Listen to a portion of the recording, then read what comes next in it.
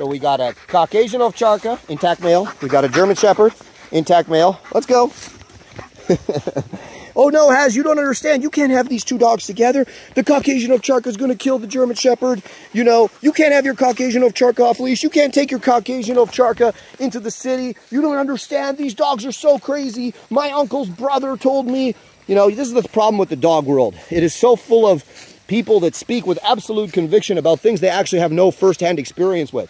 I'm not saying Caucasian Ovcharkas are really social dogs that you should, you know, take to a dog park or something else. But what you have to understand is I'm not a passenger. Most people are passengers. And what a passenger is it's somebody that's completely at the mercy of circumstances and of the behavior of their dog. They're not able to impact the behavior of their dog. They're not able to impact, you know, the circumstances in which they find themselves and their dog in. They're always along for the ride. I am not along for the ride.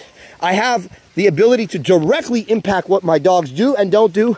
My dogs love me and respect me because of that. They know that I'm a difference maker, and they know that I control the circumstances, and I'm able to read their behavior, and I'm able to predict what's going to happen ahead of time 99.9% of the time. And I don't exist in this world of can't that most people exist in. So stop telling me what I can't do and start watching what I am doing.